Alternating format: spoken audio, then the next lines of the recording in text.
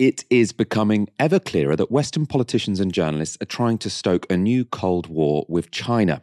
And to that end, one of the key lines that keeps being repeated is that China's investments in the developing world represent a new form of imperialism. That was a narrative pushed by the BBC's Zainab Badawi when interviewing Mia Mottley, the Prime Minister of Barbados. Take a look at how Mottley expertly pushes back against the line of questioning from the BBC host. I honestly would like to know why we in Barbados are so ingratiated with China. Why are we in so deep with China? So are you swapping one superpower for another? Well, once again, I regret that the person who asked the question doesn't know our history. In 1977, Barbados established relations with the People's Republic of China. And therefore, to suggest that we are now seeking to ingratiate ourselves with China means that you don't understand where we've come from or what we're doing. Any country that lives in this world today, to exist in this world, ought to have relations with every country.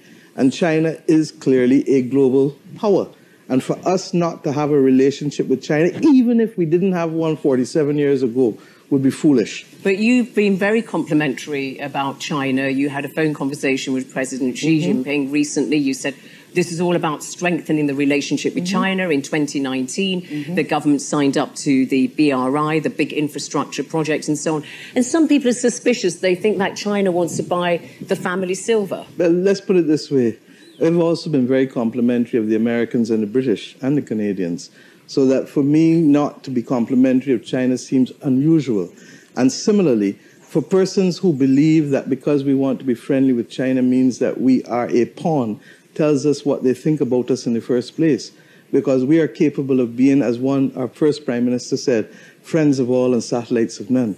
But it's not just Barbados that's moving closer to China, it's the whole of the Caribbean. I mean, it's the whole investment world. From China has gone up many folds. But so is the whole world. If I look correctly, I think the Chinese hold a large percentage of assets within the United States of America and a large amount of their treasuries as well. So for you to focus on the Caribbean or Africa with China without recognizing the role that China is playing in Europe or in the North Atlantic countries is a bit disingenuous and really reflects more that we are seen as pawns, regrettably, rather than countries with equal capacity to determine our destiny and to be part and parcel of that global conversation to fight the global issues of the day like climate and the pandemic. All right, well, that's put me in my place, hasn't it? No, not at all. That was Mia Mottley with an incredibly impressive display there. That was the BBC World Service, I think. Mia Mottley, you probably recognise her by now because she's gone viral a number of times. There was a brilliant speech about vaccine inequality a couple of months ago, and then a speech at COP, which we showed on Tizki Sao because it was so good, really remarkable, really exceptional. She's an incredible politician, right? There aren't many people who speak like her, who speak so persuasively, and it's really refreshing actually for there to be a politician from the global south who, people in the global north are starting to recognize from a small island state because they're so articulate at putting forward a progressive position when it comes to sort of global politics. She's a Labour politician. I really like her. I think what's interesting is, like you say, she's a Labour politician, and there has not been, despite Barbados becoming a republic, under the leadership of a Labour politician, here we go, oh God, Aaron Brastani always goes back to Keir Starmer. But I found it strange that the Crown, the Queen, the House of Windsor, said congratulations on helping, found a republic. It's a big deal for a country. And yet the British Labour Party couldn't say our sister party in Barbados has achieved this great thing. And Europe, we always say, and there's a crisis of social democracy, lack of charismatic politicians, lack of big picture thinking. How do we own the future? Well, you've got a woman, she's not in charge, she's the Prime Minister. She's the leading politician in a government in a country of 320,000 people. She's a leading voice on climate change. She's a leading voice in terms of global geopolitics, and she's putting her country first and her people first. And so I find it odd that, Europeans, we always say, centre-left, it's in crisis, it's falling apart. Actually, there's some really inspiring, impressive examples of centre-left politicians around the world. Mia Mottley, more recently, Lula da Silva in Brazil. The point is, of course, if you're not white and if you're not in Western Europe and North America, you don't count. And of course, nothing is changing. It's a bit like, we'll talk about this a bit later on, global inequality, nothing's really happening on it. Except if, as long as we don't talk about the 800 million people moved out of poverty by the Chinese Communist Party since 1990. They don't count because, of course, it's the Chinese Communist Party. No. we have to only talk about, where the global south is useless and feckless and they really need us and they're dependent on the global north. That's the conversation legacy media and the media political nexus in the global north wants to have. They don't want these people being powerful and assertive and articulate. So Mia Mottley in that sense is sensational, yes. I am sort of surprised it's taken this long for a global south politician to get this platform, because we've got Twitter, we've got Facebook, and there's COP26, but there's been 25 before it. So we increasingly have these kind of global, meetings and events and conferences. We have the transmission mechanisms to take people like this to a mass audience. So yeah, I'm kind of surprised. I'm kind of surprised that you have a global south politician who's massive on Instagram and Twitter, a bit like AOC is, and who isn't sort of a big variable in the global north and our political conversation. Long may it continue and intensify. I think it's a really, really, really great thing. I think it's a really positive development. Every time one of her videos goes viral, just because she's such a good communicator, they're always really phenomenal. I want to focus a bit more on the substance of the charges being made about Chinese investments in Barbados. Aaron, there you mentioned legacy media and how they cover these issues. The Sunday Times had an article on exactly this last week, which had a pretty loaded headline. Little England, not anymore. Barbados is becoming Little China. And then the subheading, awash with cash from Beijing, the island is ditching the Queen. Some fear it is simply swapping one colonial master for another. They're linking the investments in Barbados by China to Barbados's recent decision to leave the Commonwealth. So they no longer have the Queen as their head of state. They're going to have a directly elected president. We can go to some of the content of that piece. Beijing's involvement dates back decades to the Chinese-built Garfield Sobers Gymnasium, an indoor sports facility that opened in 1992. But Chinese projects have multiplied since the government signed up to Beijing's Belt and Road Initiative in 2018. An office devoted to investing in Barbados recently opened in Beijing. Under a series of agreements between the two countries, China is about to begin refurbishing the derelict National Stadium in Bridgetown, upgrade the South Coast sewerage system, and erect prefabricated houses made in China for people who lost homes to Hurricane Elsa in July. It has donated a coastal patrol vessel to help Barbados to defend its territorial waters and vaccines to defend against COVID-19. At a Chinese-built housing development in the Christchurch parish, Mandarin characters were painted on the walls. A woman came to her front door to tell me that she and her neighbours were a Chinese team, I don't know why that's in scare quotes, of doctors at the local Queen Elizabeth Hospital.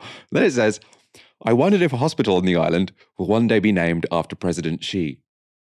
Complete non sequitur there. You've got all of these investments which sound really quite good, and then suddenly there's sort of they're going to start naming their hospitals after the leader of the Chinese Communist Party. I don't know where it came from at all. They also did a handy graphic, so let's look at this handy graphic that was in the Sunday Times. A leading title there: How Beijing is Buying Up Barbados. And you can see that the Chinese flag being raised to replace the British flag, which is coming down because they've left the Commonwealth.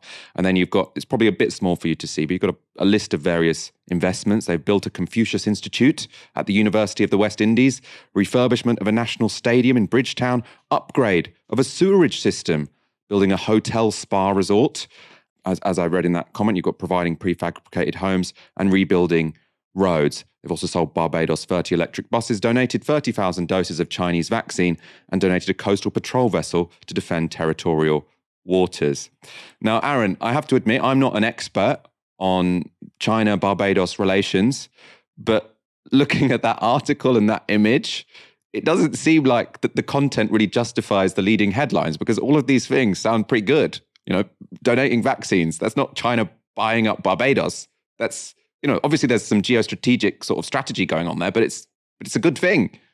People were saying this is imperialism. China is just giving these vaccines and building this infrastructure and sending these doctors because it's in their own rational self-interest.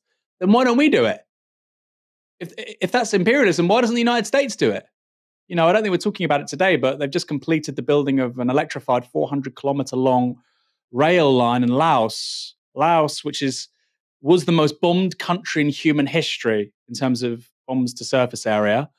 So American imperialism is sending bombs. I think they dropped something like 2 million tons worth of bombs, extraordinary amount of ordnance.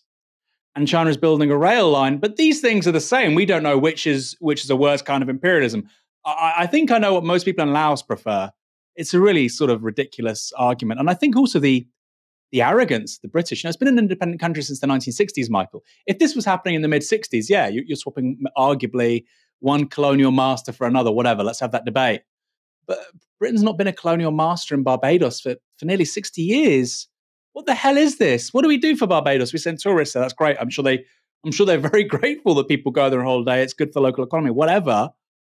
But what does Britain do for these places? I know it does marginal amounts, I know, in terms of the Caribbean, in terms of international development aid or whatever, but nothing on this scale.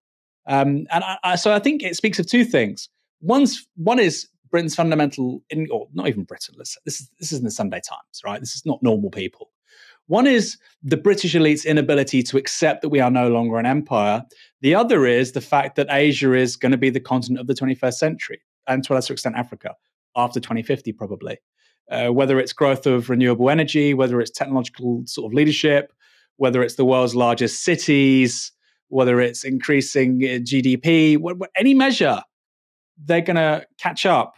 And because, of course, Asia is so much larger than Europe and North America, still the GDP per capita of China is still like, in nominal terms, I think 1/6 of the US.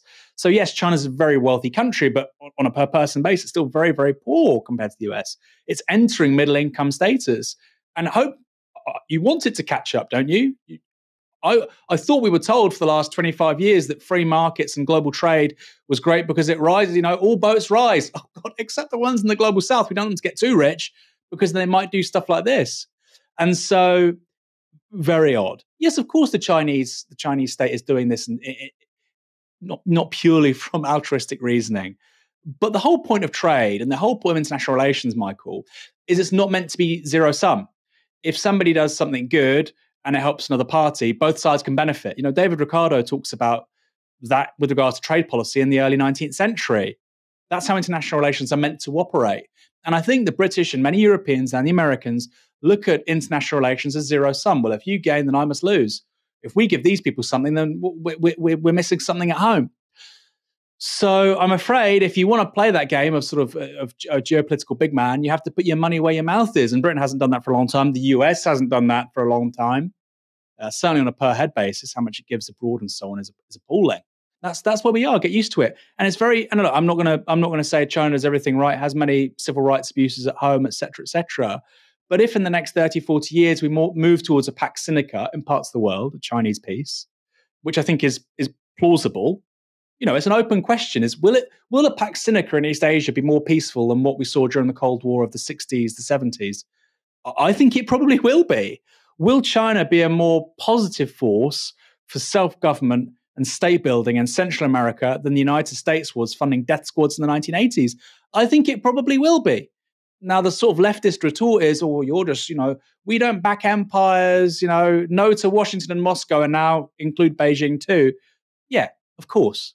But if you're Laotian or you're, from Barbados, it's pretty clear which country is more favorable and what you prefer, bombs or hospitals. Pretty easy answer.